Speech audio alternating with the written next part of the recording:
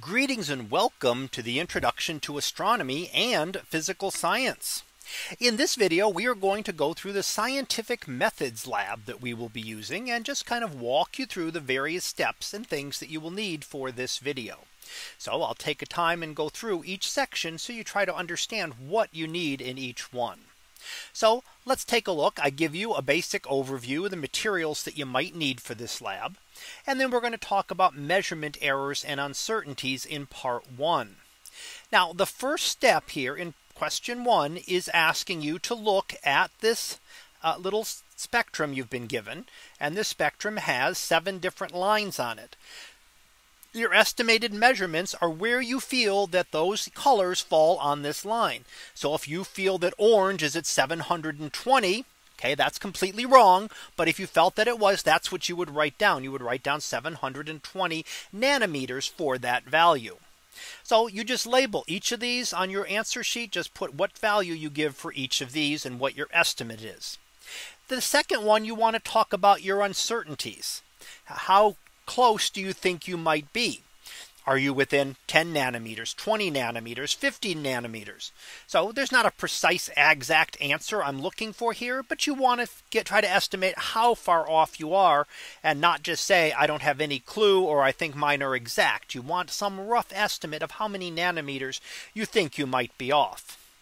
Question 3 asks you to make your answers more precise. What could you do to measure these better?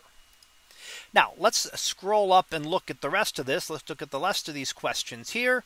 For number 4, what you want to look at is you're going to use a ruler. So you'll need a ruler here and you're going to measure distances between 3 sets of lines: blue and yellow, yellow and red, and then finally blue and red. So you're going to measure those three and write their values in either centimeters or millimeters. You can use either one for your values. And then you want to estimate your errors here. Put a plus or minus. So if you thought it was 25 millimeters, you might write 25 plus or minus. Maybe you thought you were 1 millimeter off. Or maybe you thought you might be as many as 2. So 25 plus or minus 1 millimeter is what you'd put there. Okay, so finally what we're going to look at is number 5 here. Now number 5 causes the most trouble. We're going to look for a scale factor between these two. And how we do that is we have to take our measurements from part 1 and part 4 and put them together. So let's say we determined that red was at 600 nanometers. And let's say that we said that yellow was at 500 nanometers. Now, these are not the values you should be getting. They're quite off, but it's just to show what you're supposed to be doing here. Now, if we then subtract those, what are we going to find?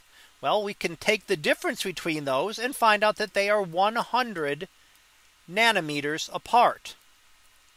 And now we need to measure them. So let's go ahead and measure these two. How far apart are they actually if we measure? And let's just say we measured them to be 10 millimeters apart. Well, then you take this value here, 100 nanometers, and you divide it by what you got here, which is 10 millimeters.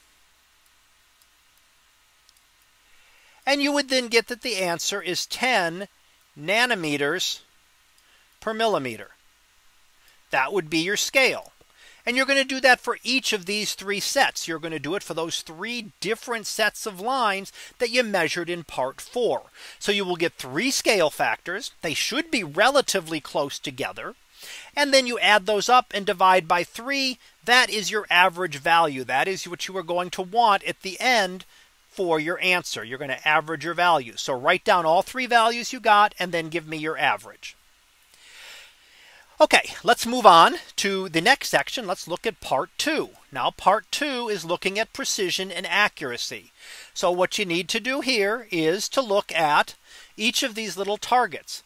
On each of these targets, there are a set of arrows or bullet holes, whatever you're using there, that have hit the target. They may either be accurate or precise, and they may be either or both.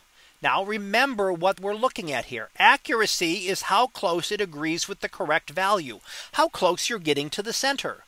Precision means how close the individual measurements agree with each other, even if you're not close to the actual value. So something can have high accuracy if it's close to the center. So if you're hitting close to the bullseye, you have high accuracy. If you're hitting close to the same value each time, if you have a very tight grouping as compared to a spread out grouping, then you have high precision. So you will write an H or an L in each of these blanks. You have to fill in each one. Make sure you tell me whether they're high or low. There is no middle ground. It is either high or low, one or the other. Now for part 3, we're looking at significant figures. So let's go ahead and take a look at that. Go through this and look at the significant figure video I gave you in the math help if you're not familiar with this. But some numbers are exact, some numbers are measured. Things that we measure give us these general rules for significant figures. So when we look at these, you then want to look at things like all non-zero digits are significant. So if you have a number like 28, that's 2 significant figures because all of those are significant. Leading zeros never count as significant. So 0.01 has exactly 1 significant figure because these are leading zeros. They come before the first non-zero number, which makes them significant. Embedded zeros in between something else. 705. The 7 is significant and so is the 5, but so is the 0 because it's in between 2 other significant values. When you look at scientific notation, for example, everything to the left, anything to the left of the power of 10 is significant. The power of 10 is not meaningful for significant figures. And then zeros appearing to the right of a decimal point are significant.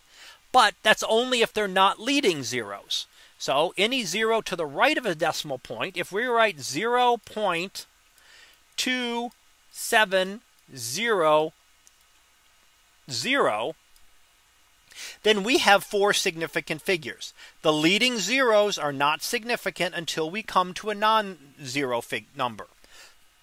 These 2 are not zeros, so they're significant. These 2 zeros at the end are significant because they are after a decimal point. Now that would be quite different than if you wrote 2,700. Now there is no decimal point in the number and these 2 values are not significant. And again, I recommend that you go to the significant figures video that I gave. That will give you more detail and then I can go to here. Now finally, the last section kind of puts a lot of this together, the significant figures, and has you do some calculations here. So what you're going to do is a number of different calculations, and then you just need to express the value in the correct number of significant figures. So you put these into the calculator and do that. You are welcome to convert scientific notation to standard notation if you find that easier first.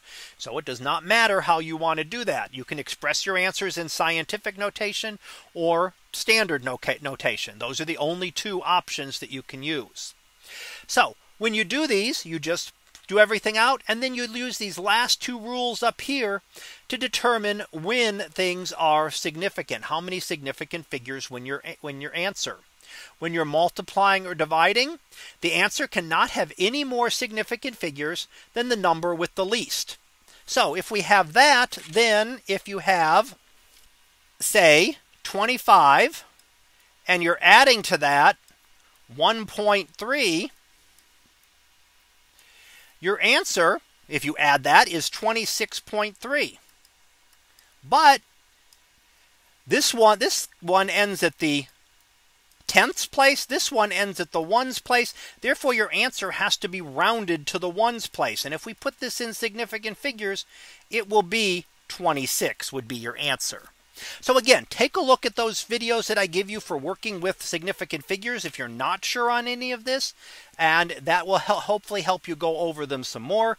But I wanted to give you a rough idea of everything that you needed to do for the lab here. So that concludes this video on the Scientific Methods Lab. We'll be back again next time to go over another one of our labs in class. So until then, have a great day, everyone, and I will see you in class.